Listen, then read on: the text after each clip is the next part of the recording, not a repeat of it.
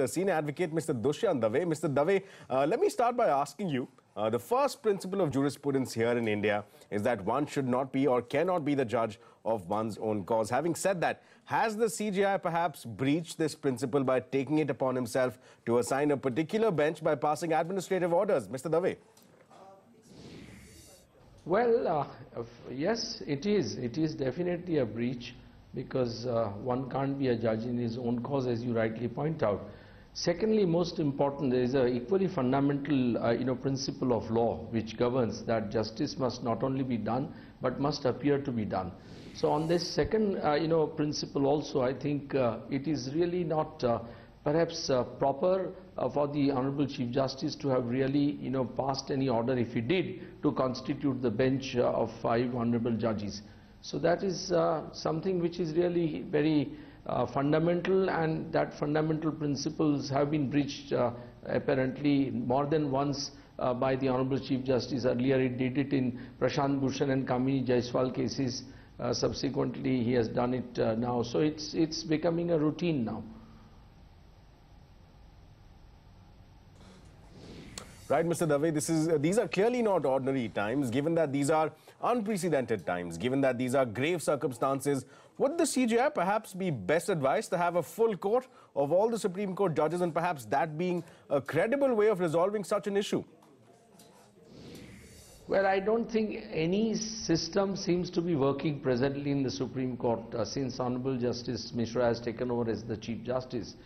On the one hand, he is exercising absolutely, extraordinary powers, completely unchecked by any principle or any self-restraint.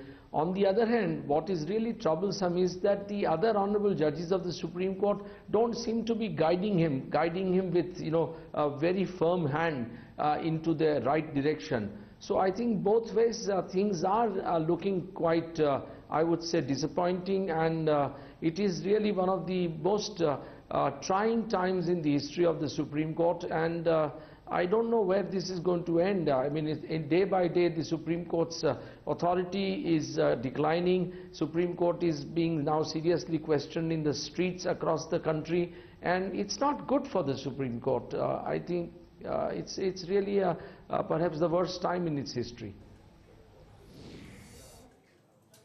Last question to you, Mr. Dave. And this will be a twofold question.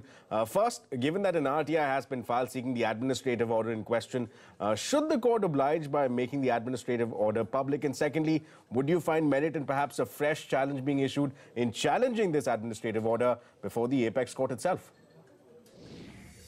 Well, frankly, I mean, I was disappointed that the Constitution bench, comprising of outstanding judges today, did not really, direct the registry to supply a copy of the order to Mr. Sibal and his clients straight away. So, I mean, they should have really done it. There was nothing to hide.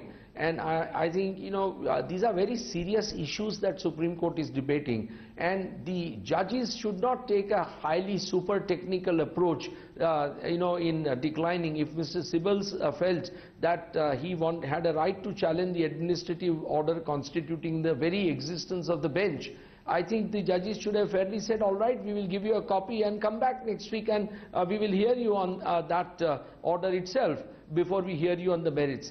So I would say that the bench's approach was, I would say, very seriously disappointing, and with greatest respects, I would say that I had expected much more from the bench than a super technical approach today. Right, Mr. Dave, appreciate the time you've taken out for sharing your perspective with us as well as our viewers.